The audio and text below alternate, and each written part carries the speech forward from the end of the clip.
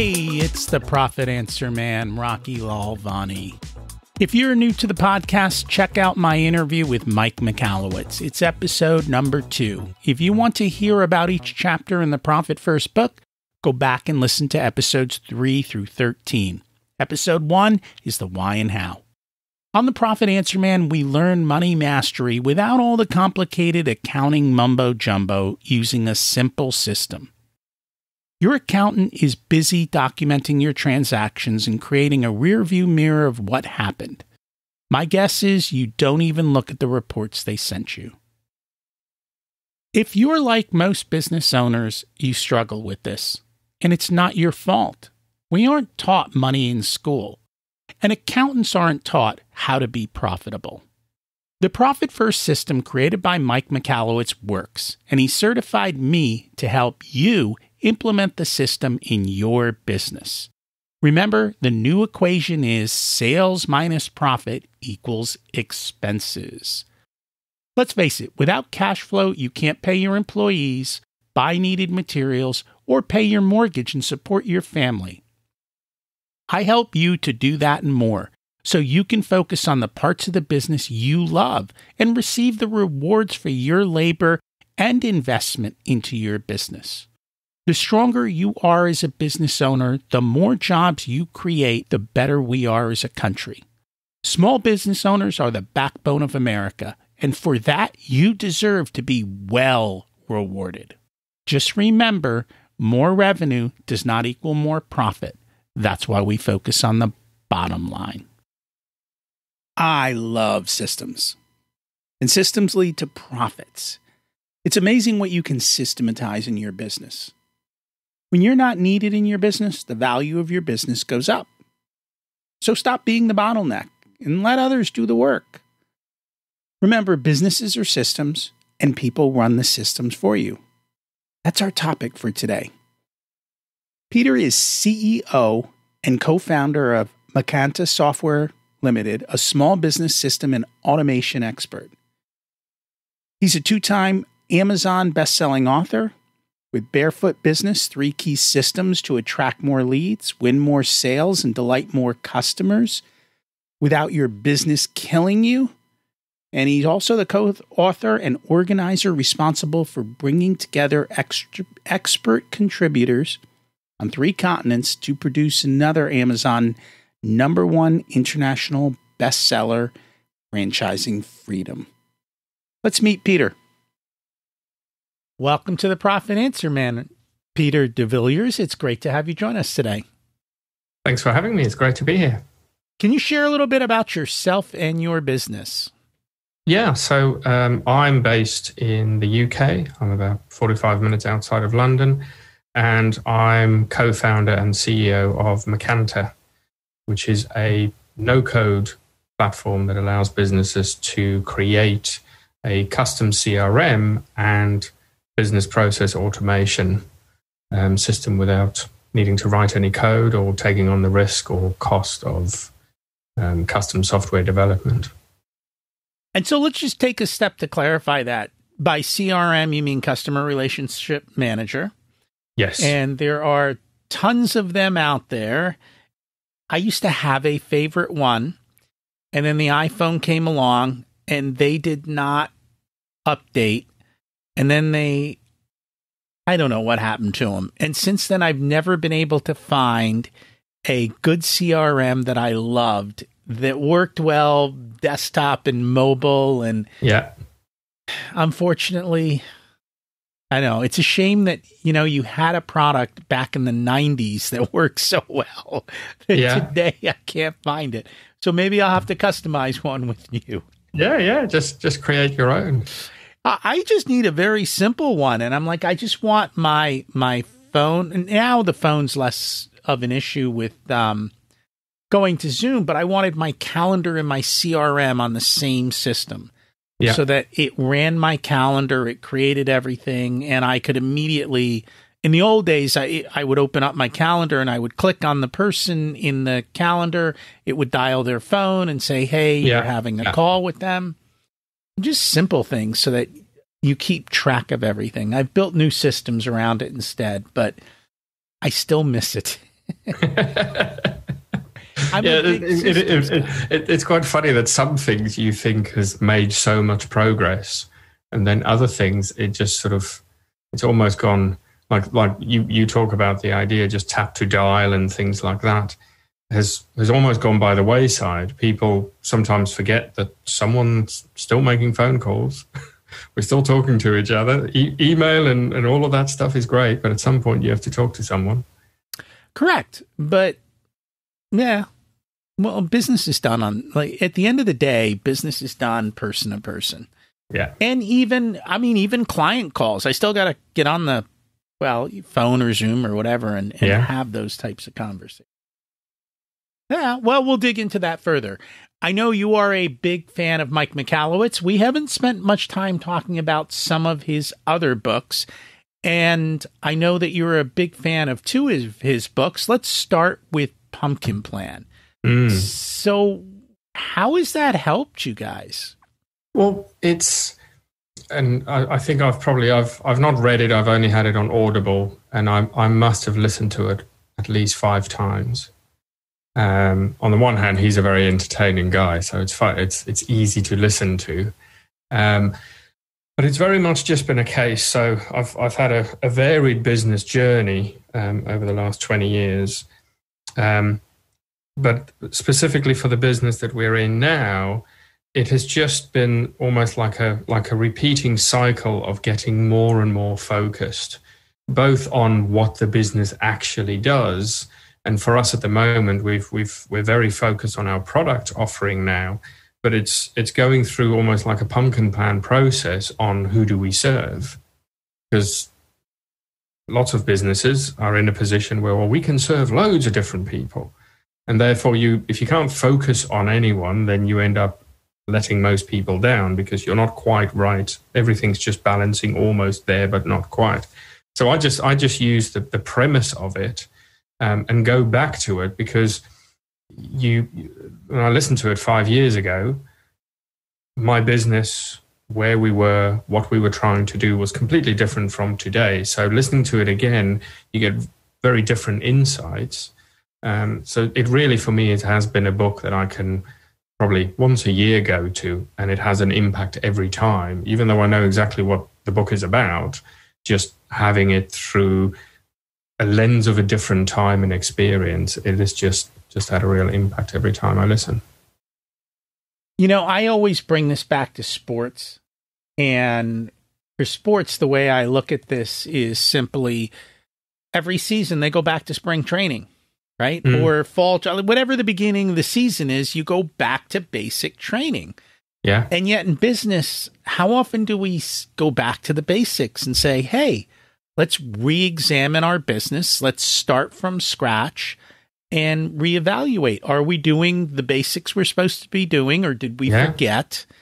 And then how do we, in the case of Pumpkin Plan, how do we get more and more niched? Because the more and more niched you are, the higher and higher a price you command.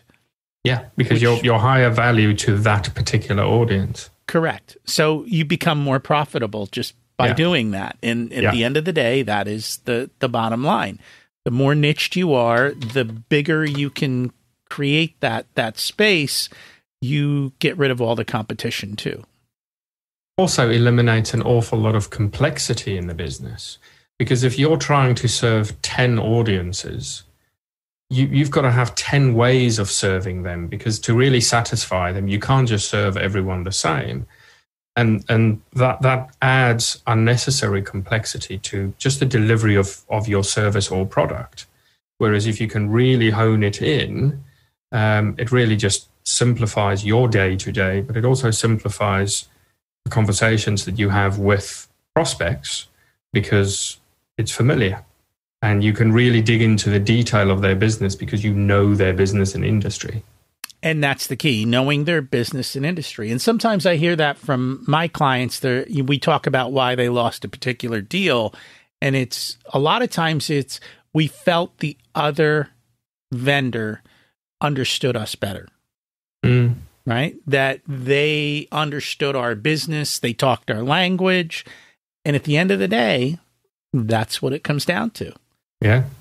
So kind of shifting gears, because we're going to talk more about automations and systems, is Mike's other book, Clockwork, which is all about getting yourself out of the business and systematizing the business. And we've talked about this before. If you're looking for an exit, a systematized business is worth much, much more than a business where all the knowledge is in your head.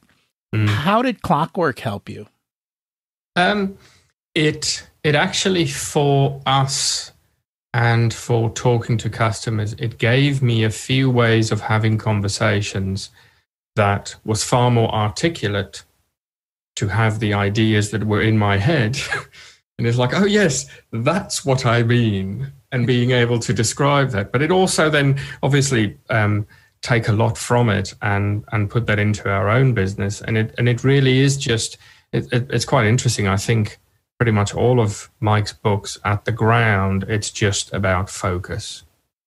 And with Clockwork, again, it's a case of, well, actually, if I can focus on the thing that I'm really good at, and not globally the thing I'm really good at, but the bit in my business that I have to do, that's my highest value, then the business is better, the customers are better off, everything's better. And Clockwork is just a really good process of identifying the time and the effort and resources that's spent on the things that actually is not my unique ability, and therefore automate, eliminate, or delegate it, just give it to someone else or try and get rid of it altogether, so that each person in the team can actually focus on what they're really good at. And for us, for instance, when it comes to our developers, we don't get our developers to sort of work on everything. We've got Jiva, for instance, who's back-end and API. That's all he does. He doesn't go near the front end because, yes, he can do it, but it's not his deep knowledge. So he's learning as he's doing it. We'd rather hand it over to Jethro, who that's what he does. He never goes back-end.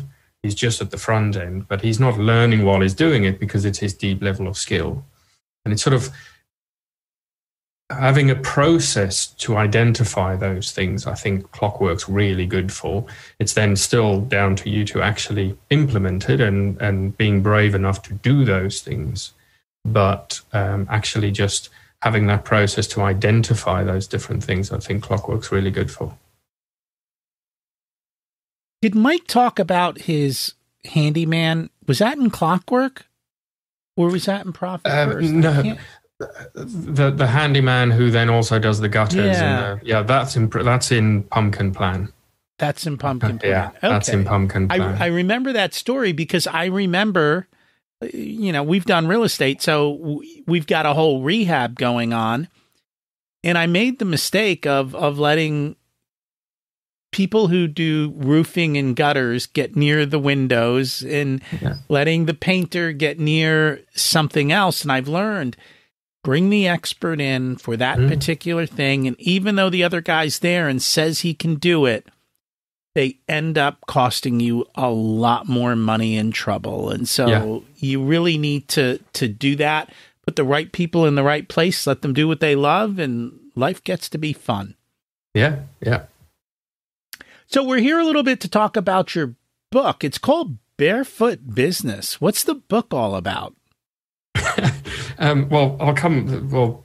title is simply just from the fact that my preference is not to wear shoes. So I grew up in South Africa, where the weather is a lot better than here in the UK. And I would, when I finished the school day, I'd carry my shoes home. I'd sooner carry a pair of shoes than wear them. And it's still the same now. I'd go into town and whatever with no shoes. So that's where the title comes from. I'd like to build a business that allows me to not wear shoes as much as possible. But the book itself, actually the inspiration for it. So I've been dealing with business or process automation and systems and things for a number of years. But the inspiration for the book actually came from, I was fortunate enough to be in a mastermind for one day with Michael Gerber from the E-Myth. And we were talking about what we're doing and everything. And he was able to crystallize what we were actually doing as opposed to what we thought we were doing. And he had a knack for that. And it just came out that it's these three key systems. Now, every business, once you go layers deeper, there is more complexity and there's details. But any system or process and any aspect of your business actually fits into three key systems, which is client fulfillment, client acquisition, and lead generation. And some areas would match over those, but being able to look at your business and say, well, this activity that I'm doing, out of those three systems, those key areas, where does it sit? And therefore, what's its priority? And how do we want that experience to be? How do we want to manage it? And really just then having it, those dividing lines of saying, well, okay, this is where the lead generation system stops. And it becomes client acquisition. And being really clear about what client acquisition then is. And at what point is it client fulfillment? And making sure that those are there, and then making sure that everything's in place to deal with it. He talks about it a lot, and he did on the day as well. Is very much the case that you want to start at the end, at the client fulfillment system, because lots of businesses, and this happens with the client acquisition as well, where lots of businesses would have, we don't have enough leads. We don't have enough leads. And it's actually, the problem isn't not enough leads. It's, does everyone know what happens to those leads? Are the right things happening to the leads? Are the right things being done for those leads to actually turn them into customers? And when they are customers, do they then feel like customers, or do they miss being a prospect because they were treated so well when they were a prospect? But now that they're a customer, they're almost forgotten about. And having that structure around the business. That's interesting. And I've never heard it explained that way when you look at a business. And we do the math behind the business. And when we look at the math behind the business, it's very much like that. What does it cost you to generate your leads and bring in the business? So that's all the marketing and all the metrics and the close rates and everything else. And then we look at how much does it actually cost to fulfill the client. And then we look at overhead. So we're kind of missing that one piece. I guess the difference between the leads and the acquisition step is a little bit more defined with you. And it's shifting gears, I guess, at that point. Yeah. And it's then roles and responsibilities, because for my mind, the lead generation ends the moment someone raises their hand and says, I'm interested in what you're doing and what you have to offer. So the moment you can identify me, the moment you've got my name and email address, now I'm in the client acquisition system, because the lead generation's finished. And thinking of it that way, it just delineates that actually, well, the client acquisition system in the business, is it busy and full and operational and efficient and producing the results we want, or is it not? Because what happens also is we look at, well, how many leads are we generating? How many sales are we making? And we're saying, well, we need more leads. Like, well, actually, no, it's that bit in the middle. There's a lot of leverage there, because lots of people just pour more water into a leaky bucket and then wonder why they don't have a full bucket at the end of the day. And that's why we look at the conversion rate. What's your percentage of leads to sales? And depending on what that number is, we will have a conversation of how can we improve it? Because if it's only 5 or 10%, then you're right. It's not more leads. It's, hey, how do we go from 10 to 20% and improve our thing? That means that maybe we are not even following up, which happens more often than you'd imagine. And it's also, if you like you say, you work with the sort of the money of those areas, it's then to say, well, actually, no, we don't need to increase our lead generation budget. We need to allocate more of our budget to that client acquisition phase of, well, we now know who's interested. what can we do to get more of them to actually become customers? And that may be follow-ups, direct mail, whether it's more people who can actually answer questions, more people on the phones, whatever it may be. But it's not always a case of, we need to spend more on marketing. Correct. That's why we love automated systems on that side as well. One of my favorites is They Ask, We Answer. It's just creating all the videos to answer all your clients' questions so that by the time they get to you, they just say, hey, how much and when can you deliver it? Yeah. And that is a phenomenal automated system. So I love this one quote that came out. It's, the system runs the business, the staff run the system. Yeah. Can you kind of explain that a little bit more? So if you think about a business as a mechanical device, and you have to imagine this here, but let's say, for instance, it was a rail car, for instance. Now, you've seen them in the comedy films, and with the levers that people are pulling up and down to make this rail car go down the track. Now, they're not concerned with the wheels. They don't need to be concerned with the wheels. They don't need to be concerned with the track.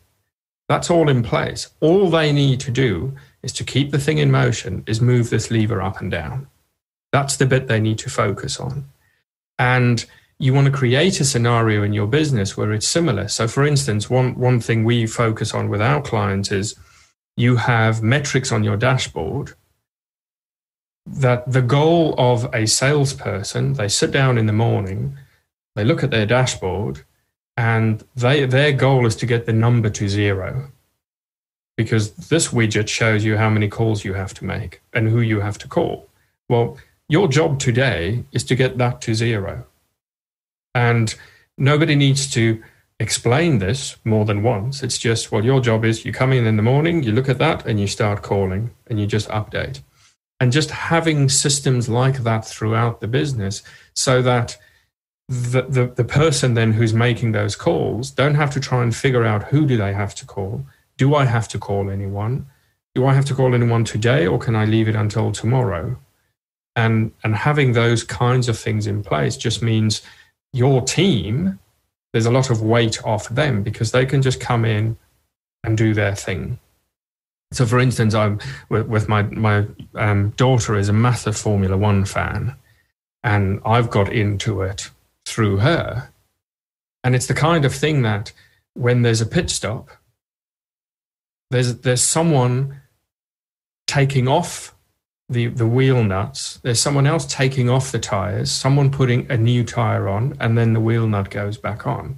At no point does the driver get out of the car and say, let me give you a hand with that. And everyone on that team knows this is my bit. And when the car pulls up, I do my bit. And that's the only way they can be as efficient as they are. And that goes for businesses as well.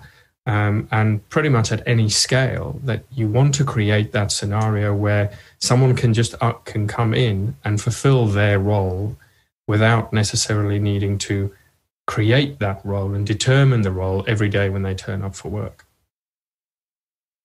And I know early on, one of the things I struggled with was I would have 15 minutes and I'd be like, well, what can I do? And I'd spend 15 minutes thinking about what I could do. And I finally created a system that when I had 15 minutes, I looked at my list and it said, do this. And I went, okay, I'm going to do that. Yeah. And stuff just started getting done like crazy. And my list got empty. And it just made it so much simpler that I was focused on taking action versus trying to think. And I know in the world of sales, trying to get a person to make phone calls and prospect and all of that, it's a lot easier when you say, call this person, do it now. Yeah. Anyone on this list, just call them this morning. Yeah. Okay. And it's the same. We take it for granted, but it's the same when you're driving a car. If you wanted to drive 100 yards, but you have to think about, okay, where are the wheels pointing? Which piston's going to move first? Which one's going to move last? What's the position of the crankshaft? And all of that, you wouldn't make it off the driveway. But because all you've got is go faster or slower, go forward or back, turn left or right, and look at the dashboard, you can drive a car. But a car is actually, especially nowadays, they're incredibly complex machines. But all you have to do is use the minimal tools to operate that machine. And that's really the way you want to look at setting up the systems in your business to achieve those same things, where you've got a few small levers to pull, but can have this impact. Interesting. One of the things I noticed you said in the book that kind of caught my eye is help cure their businesses from the cancer of 2-minute tasks. Yeah. So the backstory to that is, and I do talk about it as being the cancer of 2-minute tasks, is I have a slightly disproportionate understanding of cancer because my wife is a cancer doctor. So that's there. But it is that these, and 2 minutes is just an easy handle for it, but it's insidious and invisible in our businesses. And everyone's business has it. And it's the kind of thing that, and Mike talks about it in Clockwork actually as well. It's the kind of thing where you're just constantly, it'll only take 2 minutes, I'll do that. It'll only take 2 minutes, I'll do that. And these things pile up. And if you do the calculation for it, and you say, okay, well, I can, through automation or the right systems, I can automate or eliminate this task. And you think, well, okay, if I eliminate this task, I save 2 minutes. It's hardly worth the hassle. But then you start thinking, okay, but it's being done 10 times a day. 20 minutes. There's 5 people in my team who's doing it. That's 100 minutes. Being done 5 days a week. And it all adds up. And if you then you very quickly get to a point where you realize that you are very easily using up 104, if you're lucky enough to work 8-hour days, 104 working days of the year doing these 2-minute tasks. And if you think, well, I don't have 10 people on my team, that's fine, but you've got multiples of these tasks. And you think, well, okay, through automation or the right systems, I can claw back 100 days of working capacity for my business. The impact that you can have on the business is enormous. But the reason why people don't take the action is because the loss of those 100 days happens in these 2-minute chunks. And therefore, it's not noticed. But if you then add it up, you think, well, okay, what did it cost you to pay a team member that amount of money for those hours? Well, you can claw that back. And it has the impact that you're then able to take those tasks away from the people on your team, and they can then focus on delivering real value, both to the customers and to the business. So when I see that and I hear that, I know that if you can claw back those hours, it goes directly to the bottom line, which means your profit increases at a multiple of what you would expect. Yeah. And so many businesses tend to run at the edge. They're tight to the money, they're tight to the time, and they don't spend the time to build out their systems and processes and do this. And if they would just do that, they would get so much more out of the resources they have that literally, without spending another penny, they could be profitable just by being focused. Yeah. And the key is there is being focused. So there's a really good book, and I forget the author's name, but it's Algorithms to Live By. And one of the things they talk about is if you are focused on doing something, you're half an hour into a focused task. If someone comes and interrupts you and asks you a question, it takes you 17 minutes to get back to the level of focus you were at before they interrupted you. Now, if you think of that person, that interruption as one of these 2-minute tasks, you very quickly realize that it's not just the 2 minutes you lose.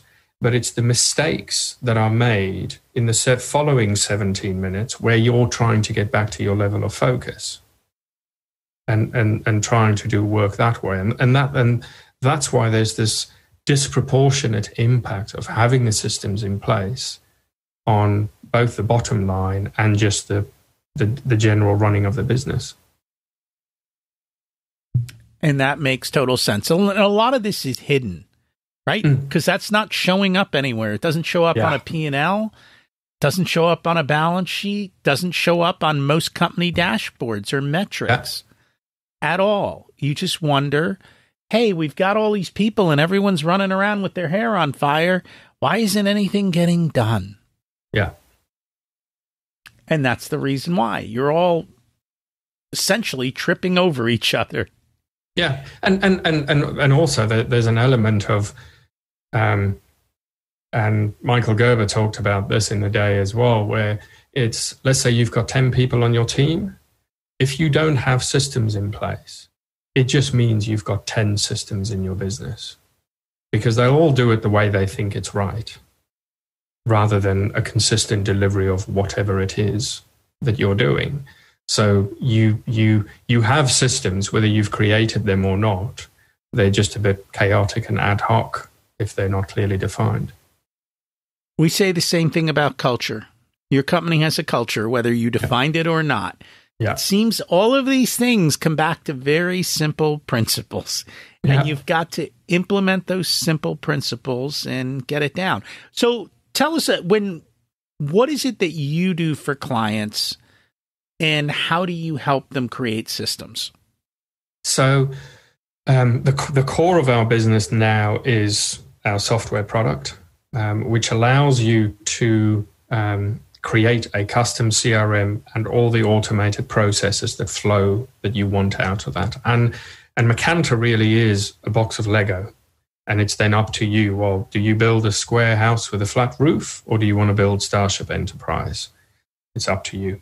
And you can change the system as your business needs change. You just amend it and add automations, add data items, whatever you want. And one of the things where Macanta is a bit different, apart from the fact that it's completely customizable, is CRMs tend to be contact-centric, both for just the data storage and for the automation. So there is a contact with a name and an email address and a few other bits of information, and it's that contact that drops into a campaign and goes through a process. The problem is, for lots of businesses, it's not the contact that goes through the process. So if you take real estate as an example, when you sell a property, it's the property that goes through the process of being sold. My relationship to that process is that I'm the vendor, and yours might be that you're the agent, but you're not going through the process, and neither am I. So what Macanta allows you to do is create these data objects. So if you're real estate, it would be properties. If you're a law firm, it will be case files, whatever the scenario is. And then the contacts will have a relationship to it. So if we take the legal example, you can then have the client, the lawyer, the file handler, the admin, the accounts, whatever it is. But you can then see who are all the people involved in it. And then you can create automated processes based with the intelligence of those relationships. So if we go back to real estate, it's then a scenario of, well, okay, 5 people have viewed the property. Now one person places an offer on it. At that point, I can then email the owner to say, hey, we've had an offer, give us a call so we can discuss it, because I know who the owner is for this property. And the 4 people who also viewed it can get an email saying, hey, someone's made an offer. If you're really serious, you better get a move on.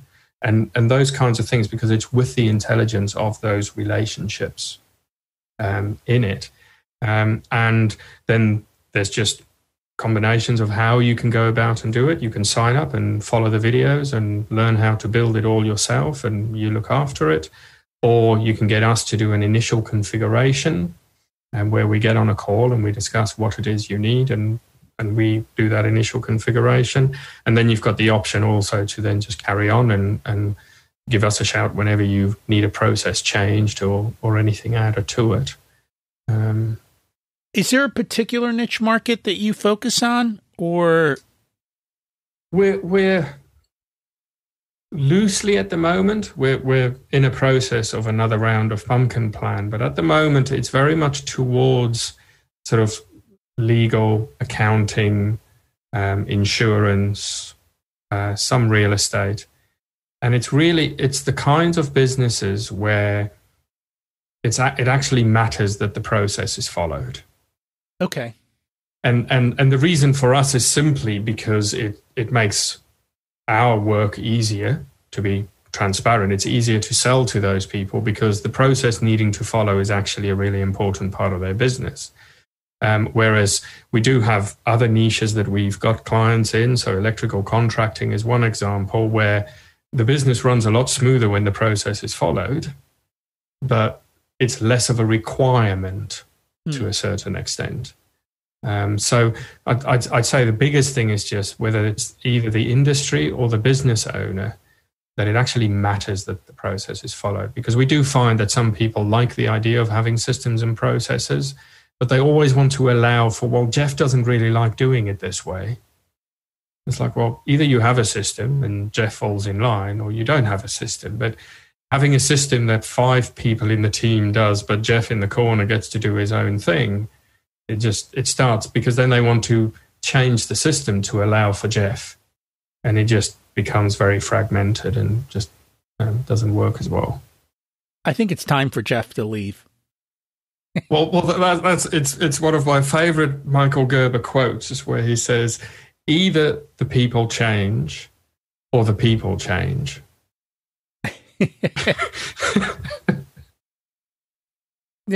You have systems and processes, and you just have to run them, or change the system, but not for the one person. Change the system because the system had a problem and it wasn't serving you well. And this person said, hey, the system's actually broken. Let's fix it. And I'm cool with that. And that's one of the key things that why we want Macanta to be as customizable as possible from the end user's perspective, is because we're not pouring concrete. You put a system in place and you soon realize, well, actually, we missed this bit, or this has now changed in our business, so we want to add a piece on. It's not a case of, well, that's the system and that's it. Because then the business can't evolve either and can't progress. But you have to at least start with the basics in place. That makes total sense. Is there anything that we should have chatted about today but didn't get a chance to? No, I think we covered quite a lot.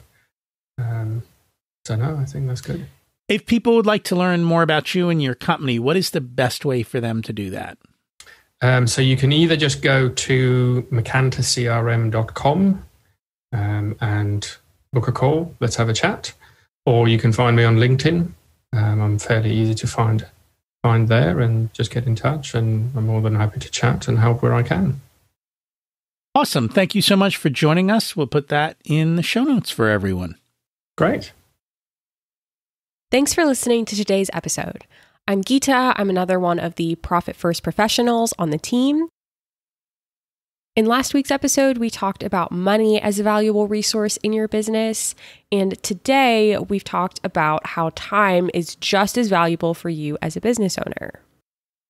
Pieter and Rocky specifically discussed how you can use systems to get some of your time back and to help cure your business from the cancer of 2-minute tasks. Especially if you have recurring tasks, automating and systematizing these types of things will ultimately get you a lot of time back as a business owner to work on what you're good at and what you love. Following from that, this week's key takeaway and action challenge is thinking about how you can systematize your lead generation, sales, and customer fulfillment in your company. So this can include your social media, your website, or anywhere else that your customers may be interacting. A couple examples of this could include customers being put into a funnel after they interact with your social media, and then having their interactions lead them down a personalized path based on their interest. For your website, this could look like showing a different front page story based on how they interacted with you and how they found you if you're directing them to your website from somewhere else. You could also automate the onboard process and the post-sale follow-up. And even though this might seem like more work up front, the purpose of putting this system in place, again, is to get you more time back to do the things that only you as the business owner are capable of doing. It gives you more time to focus on what you're good at and what you love. If you want a done-for-you service, you can hire us as your chief profitability officers. You have your own area of expertise, and maybe you want to spend more of your time doing what you love. We only work with a handful of clients, so they all get our full attention. We work with business owners who have or are growing to $500,000 to $5 million in revenue. You can use the scheduling link in the show notes to get on our calendar for a good fit conversation to see if we're the right people to support you and how we can help you. Hey, it's Rocky. Don't forget to check out my other podcast, Richer Soul, where we talk about life beyond money and how to live that ultimate life and become a better leader in your company. As we close out, let's repeat the mantra. Revenue is vanity, profit is sanity, and cash is king. Have an abundant and profitable week.